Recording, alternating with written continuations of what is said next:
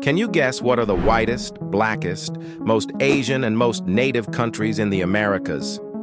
Despite many perceiving USA and Canada of being the whitest nations in the Americas, it is actually Uruguay, as at just over 70% of the population identifying as white or European, they have the highest share of the population that does so. Haiti, that has the highest proportion of self-identified black people at 95%, far higher than any other nation in the Americas. When it comes to the most Native American descended country in the Americas, it is without a doubt Bolivia, as 88% of the nation identifies as either completely indigenous or as mestizo.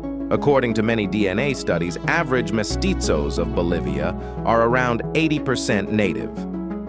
The most Asian country in the Americas is actually Guyana, where just under 40% of the population identifies as Indian with roots from South Asia.